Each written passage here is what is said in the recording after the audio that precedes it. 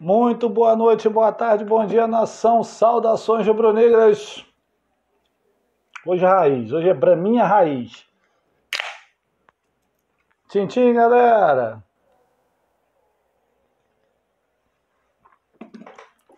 Vamos lá, né? Flamengo 5, São Paulo 1. Ai. O que dizer sobre esse jogo? Só que o Bruno Henrique matou a pau. Que o time demorou a entender o jogo hoje. Hoje demoramos muito a entender o jogo. O São Paulo, cara, contra o Flamengo, se tornou o Vasco.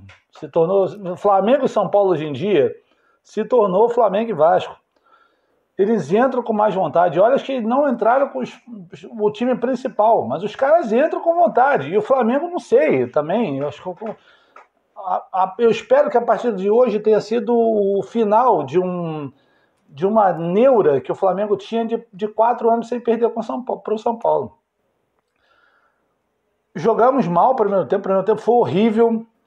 Gabriel foi muito mal no primeiro tempo.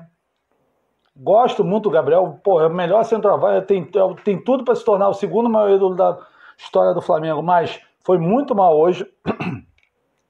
E precisamos de um Bruno Henrique, inspiradíssimo, que graças a Deus eu escalei no Cartola. Moleque! Pra, desequilibrar o jogo de hoje. Mas agora falando sério. Quinta-feira contra o ABC, não escalaria a galera total. Escalaria o mistão se eu fosse o meu xará gaúcho. E acho o seguinte, vamos esquecer o São Paulo. Isso aí foi um placar típico.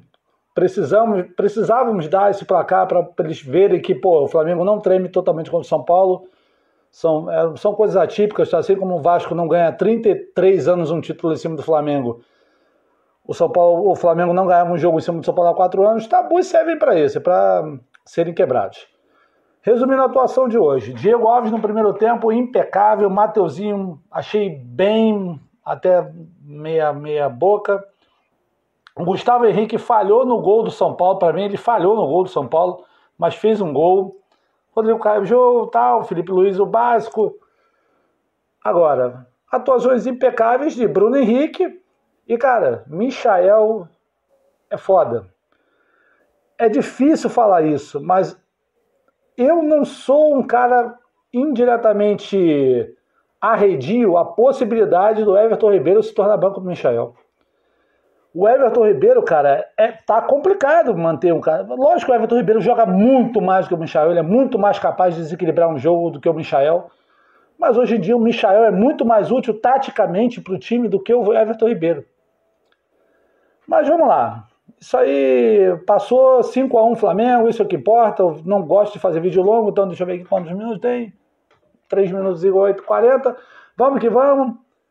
Quinta-feira contra o ABC, eu entraria como estão.